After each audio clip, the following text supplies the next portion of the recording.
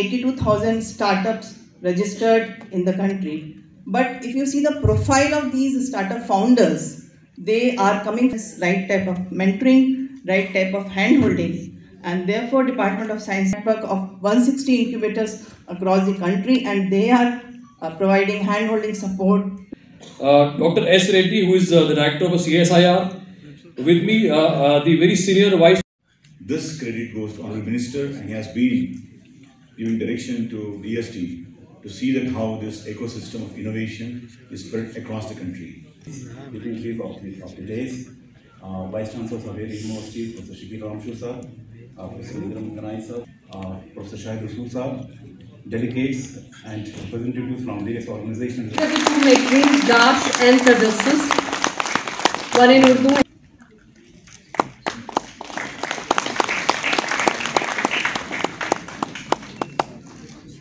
Thank you everybody for participating in India. With these, Dr. Jintendra Singh to come over here and share his remarks pertaining to today's event. शुरुआती दौर में जो मोदी जी ने एक बयान दिया था उसमें यह था कि मुल्क के ऐसे हिस्से ऐसे खित्ते जो उस कदर तरक्की ना कर पाए जिस तरह से कुछ और रियासतें कर पाई उनको उस मकाम तक ला करके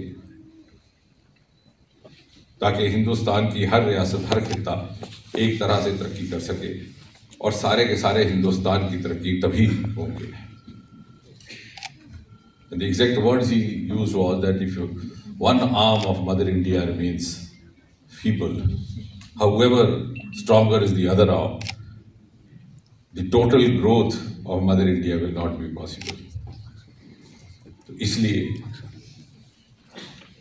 एक तो ये वजह और दूसरी और उसके लिए जब उन्होंने ये बात कही तो जाहिर उनके जहन में था जम्मू कश्मीर का खित्ता, नॉर्थ ईस्ट, आइलैंड टेरिटरीज जो कहीं ना कहीं पिछली सरकारों की प्रायोरिटीज से छूट गई थी, जिनको शायद उस तरह की तवज्जो नहीं मिली जिसके वो हकदार थे. वजूहात कोई भी रही हो उसमें नहीं जाना, लेकिन मोदी जी ने एक नई तहजीब इस मुल्क में पैदा करने का एक कोशिश की है कि जिस चीज़ की जहाँ कोताही रह गई उसकी भरपाई की जाए, जहाँ जिस चीज़ की ज़रूरत है उसको पहुँचाया जाए. ये नहीं पूछना कि मजहब क्या है, ज़ात क्या है, ये भी नहीं पूछना वोट पिछली बार हमको दिया था किसी और को दिया, ये भी नहीं कहना कि आज स्टार्टअप किया तो इस बार अगली बार हमें देना. वो छोड़ दे आवाम पर, उनके विवेक पर, उनकी जहनीत पर. लेकिन अगर हमने हिंदुस्तान की मुकम्मल तरक्की का कोई मंसूबा बनाना है तो वो मुमकिन नहीं कि कोई हिस्सा पीछे छूट जाए. No, I agree with you. And to add to what you say, I think you would recall that way back in 2015, from the ramparts of the Red Fort, during his Independence Day address, Prime Minister Modi had given a call for Stand Up India, Start Up India. And after that, it picked up as a movement. Before 2014, India hardly had about 350 startups or so. Now the number of startups in India has gone beyond 80,000. We have more than 100 unicorns. And the Indian ecosystem is rated at number 3 in the world. And Indian startups and boys, girls from India are sought after for startup initiatives even abroad, because they had the talent, they had the potential, they had the capacity, they had the diligence, but they didn't have the proper opportunity. And I think that is what has been made up in the last 8-9 years under Prime Minister Modi. And as far as innovation is concerned, it also gains importance because no government can provide a government salaried job to every individual.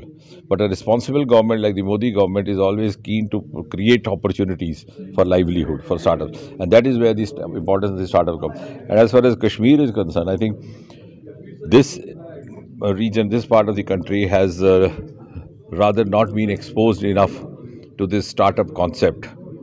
And somehow this Sarkari Naukari concept has got into our mindset, which is actually hindering the progress of the next generation.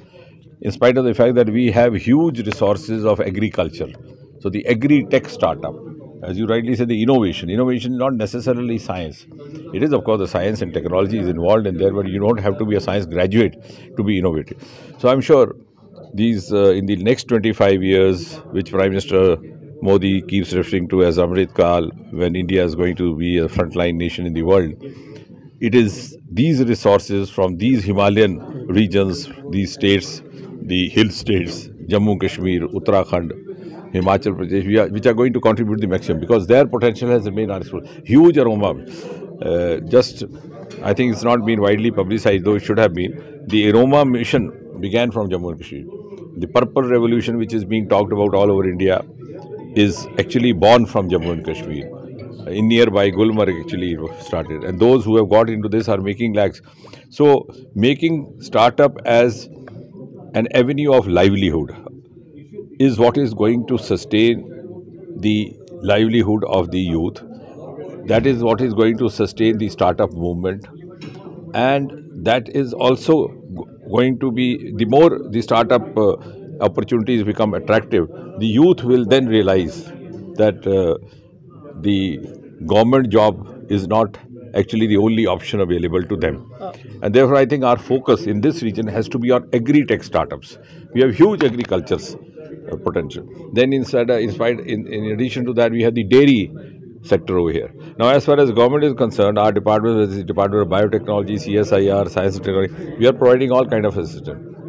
All those startup groups who venture into this are given funding, they are given technical support, they are done hand-holding, and those who have got involved in the lavender cultivation and the other aroma initiatives, we have also done some market arrangement for them. So many of the products produced by them are marketed outside in the other states like Maharashtra, Gujarat, etc. And they are making quite a good fortune out of this.